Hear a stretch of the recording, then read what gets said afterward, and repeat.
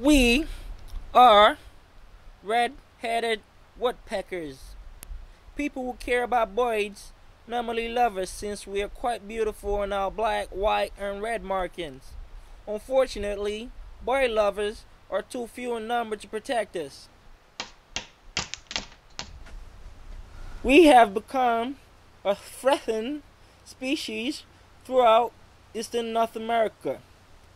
People cut down trees with insects that feed us, saying they are dead, dying, or ugly.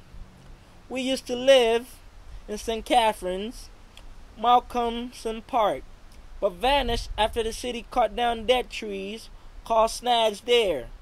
In Burlington, there is a red-headed woodpecker subdivision, which marks like tombstone to the vanished forest where we used to live.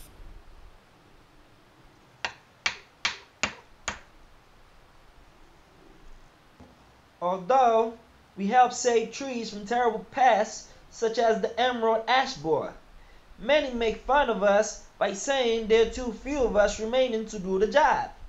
One of our last refuges in Ontario is in a few old growth forests in Fort Erie.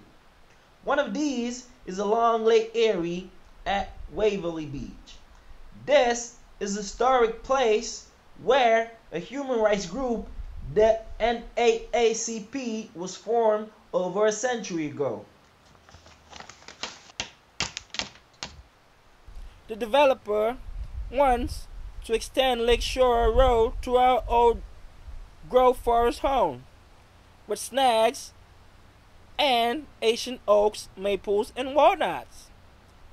The road just seems to allow motorists to go to a coffee shop. Please help save our home from being a pathway to a donut diner.